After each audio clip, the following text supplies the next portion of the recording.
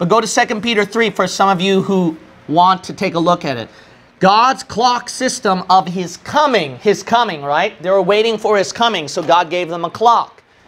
So then he gave them a clock that a day with the Lord is 1,000 years, 1,000 years is one day.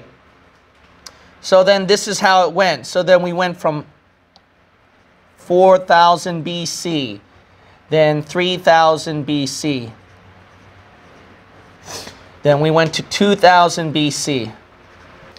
And then 1,000 BC.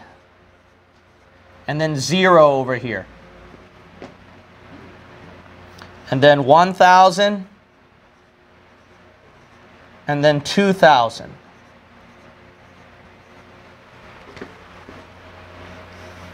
One, two, three, 4, 5, 6, and then 7 here. All right? 2, 3, 4, 5, 4, 5, 6, and then 7. Remember, we came down through this, then basically the millennium should have hit it from here. The 7th day is when he rested, when all of creation is at rest. Remember that? So then during this 1,000-year millennial reign of Jesus Christ, this should have been it over here.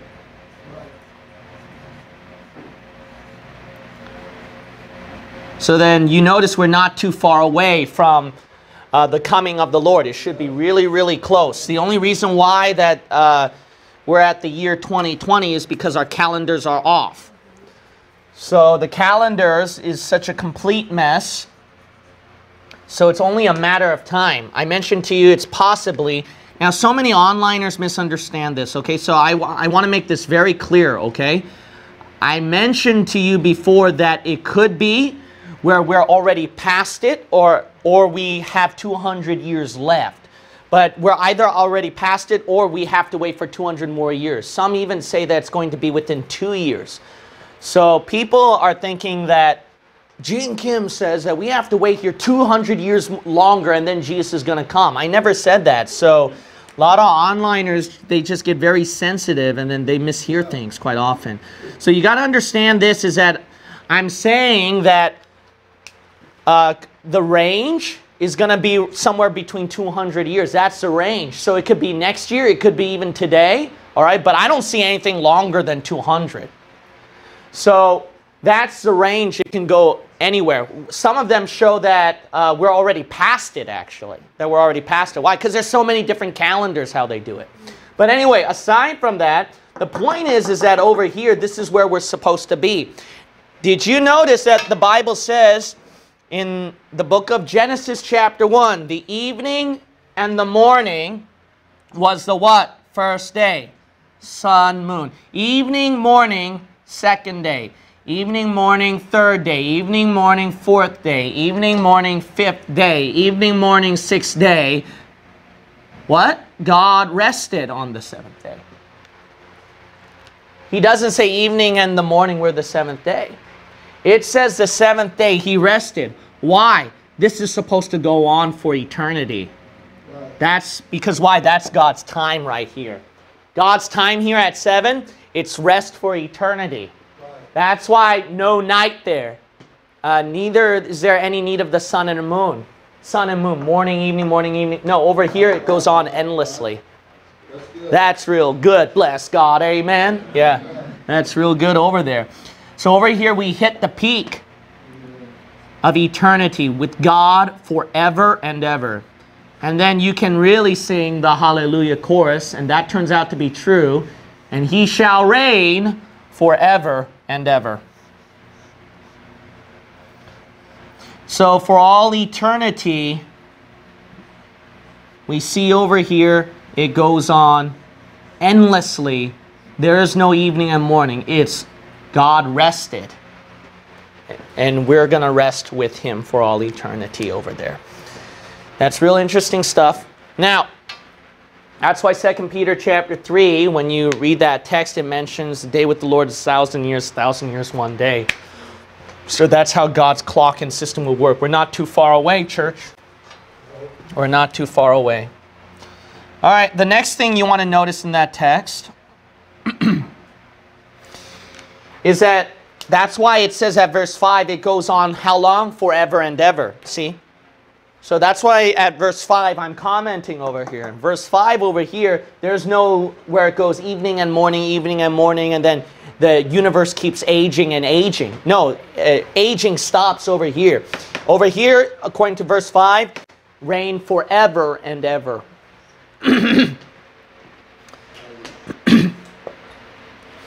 Now, one of the interesting things is that if they reign forever and ever, and then the servants are serving him, did you recall where I mentioned to you that God divided off the universe into 12 parts? And then he divided the timing and the seasons where they visit the tree of life 12 months in a year. So now the question in everyone's minds is, who are those 12 Gentile parts, Pastor? So the 12 Gentile parts is really hard for me to tell. The only way that I can tell it is when you look at geographically speaking, when you look at their history, and then you look at the genealogical roots.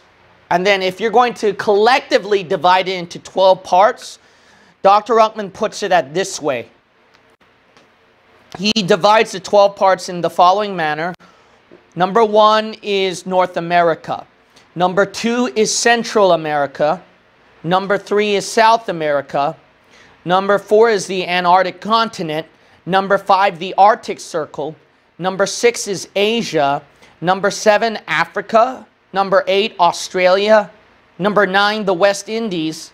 Number 10, the East Indies. Number 11, Greenland. Number 12, Europe. So he's not 100% sure either, but some of these divisions he believes it's definitely going to happen. The other parts he's not too sure. My suggestion where it can help with your research is find out why people who do geography, they divide it to 7 continents. If you study their rationale for dividing that way, it might help you when you study about what would be the 12 best departing lines then, how God would do it. So that's my advice. That could be very helpful.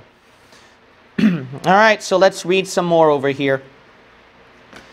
Verse 6 says, "And he said unto me," so notice that the angel is speaking to John, "These things are faithful and true." So everything that is said, what? The promise of verse 5, verse 3, verse 2, chapter 21, all those beautiful things that you've heard about, all these things are faithful, so it will have to happen no matter what you say. All right, you can scream global warming, we're all going to die, but guess what? You're wrong. God's universe is going to go on endlessly forever and ever, and we're all going to live happily ever after. So don't let a bunch of screaming liberals scare you of your bliss and joy in the Lord of enjoying His creation. All right, so it's going to be faithful and what? True. So that means it's real, all right? It's not a fairy tale. It's so amazing how many scientists, they accuse us of being negative pessimists when scientists are the biggest pessimists themselves. We're all going to die. Heaven, it's a comforting thought, you know, it's a band-aid for religion, but it's not real. It's a fairy tale. You know, they're the negative pessimists right there. They're the negative pessimists. So, I mentioned to you at verse 6, this is going to be important for you to know. He said to me is the angel. Now, there's going to be confusion because I was confused too. Because it seemed like from our previous verses at chapter 21, chapter 22, God was the one who was speaking. Remember that? A lot of times God was speaking, saying this is what's going to happen, this is what's going to happen. But then there's an angel who's speaking too. So then we're like, who's who over here? That's what's going on. So then, verse 6, we can see this will be the angel because keep reading. "And the Lord God of the holy prophets send his angel to show unto his servants the things which must shortly be done." We see that here. Now let's say that is the angel, let's say. Then verse 7, that can't be the angel. Behold, I come quickly. We know that's referring to Jesus saying that. Jesus saying, I'm coming quickly. So then verse 8, then John bows down before the angel who showed him these things. So then now there's so much confusion. Who's the angel and who is Jesus, right? So then how does this work? Well, you got to recall back by context, chapter 21. Verse 9, notice that the angel is speaking at verse 9. You notice that? The angel was the one that said, come and I will show you things. So then he carried him, but what the angel did was this. Remember John, he's somewhere at this timeline at the Isle of Patmos. And at the Isle of Patmos, John was carried where? In the Spirit. Which timeline? He was going through a time machine here. He was on the Lord's day. And remember, that was referring to the entire tribulation timeline there. The entire book of Revelation. So here's the idea. Notice that if he was carried in the Spirit to the Lord's day, you'll notice that chapter 21, the angel spoke to him at chapter 21, verse 9. We read that. Verse 10, he carried him away in the Spirit. Okay, so then it's actually more simple than you think. This is how it works. The angel went to John, carried him in the Spirit, and showed him everything, like a picture, a TV screen, a revelation, a vision. That's what revelation is, see? Of everything that's happening. And in this TV screen, John see God speaking. That's why there's an intermingling of angels speaking and God speaking. That's the idea of chapter 21 and chapter 22.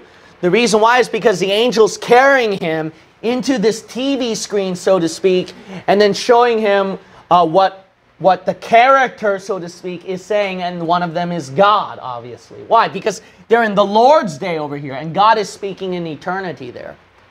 Does that make sense? So that's why there's this confusion and intermingling going on of the angel speaking and then Jesus speaking back and forth. And you got to realize this is that how the Word of God is built is not like how we modern day human beings systemizing things like he said, she said, the next character said this.